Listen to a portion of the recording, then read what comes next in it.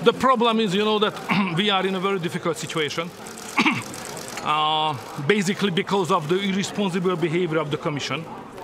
After the Versailles Consensus, we agreed that there will be no any suggestion made by the Commission on energy which is not properly negotiated with the member states.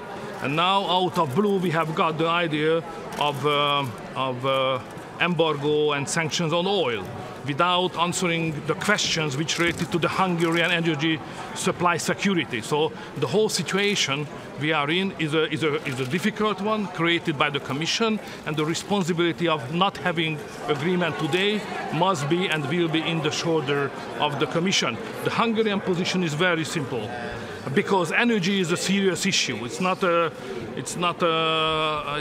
kid game, yeah? So it's serious. So it means that first we need solutions and then the sanctions. Up to now, the first 5 sanctions package was approached in a different way. First we made the sanctions, and then we started to think about the consequences and looking for solutions. But because it's energy, it's risky, it's serious. So therefore we have to change our approach. First solutions, then sanctions. And up to now, we haven't got the solutions.